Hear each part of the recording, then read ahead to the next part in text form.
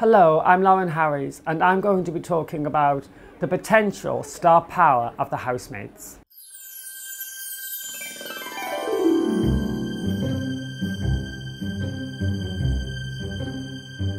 I think Ash would be a potential sexy male model. I think he's sexy, and I think every girl in Britain does. So I definitely think he's got high potential in being a very good, sexy male model and making a lot of money and being very successful in the industry. I give Ash a star rating of 10. I don't think that she doesn't come off as a very warm person because she doesn't seem to be caring towards the housemates, and I think it's a bit of an act, and I think the audience will realise that. Ashley, I will give a 5. Unfortunately, he is just an ordinary little man. You know, he's not going to make it much in the industry. He will be forgotten very, very quickly. Christopher, I will have to give a 4. Winston, yeah, I do honestly think he could be a model. On a scale to 1 to 10, I'll give him an 8. He could be a male model. He could even be a good male model for naked model. I wouldn't mind seeing him naked.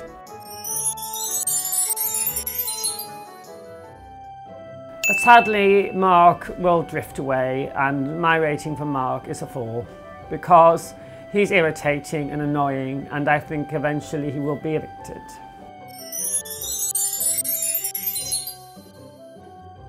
I think that she is very, very talented in regards to being honest, and people like honesty, and she has the potential of having a very good television career because of her honesty and because people can relate to a lady like her.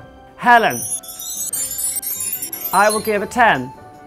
Unfortunately, I don't like Chris. I don't think he is emotionally caring enough for the other housemates because it's very hard in the house. I know how hard it is, and he doesn't seem to be caring enough towards them.